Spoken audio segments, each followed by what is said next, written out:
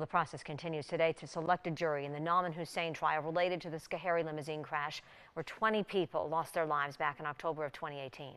Jury selection now in its fourth day.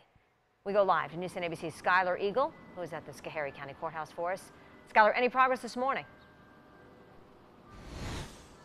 No, Christina, no additional jurors were selected this morning. It was a bit of a revolving door for the set of potential jurors, as a lot of them were dismissed because of different conflicts of interest. The judge spent over 2 hours this morning attempting to find someone to fill that 16th slot in the jury box, so questioning could even begin to screen those potential jurors. The judge, prosecution, and defense are working to make sure any juror that does get picked will be fair and impartial. That's something we knew would be a challenge with such a high-profile case. Some people are being dismissed early on because they know of one of the over 100 potential witnesses, and those names were read to the group yesterday afternoon.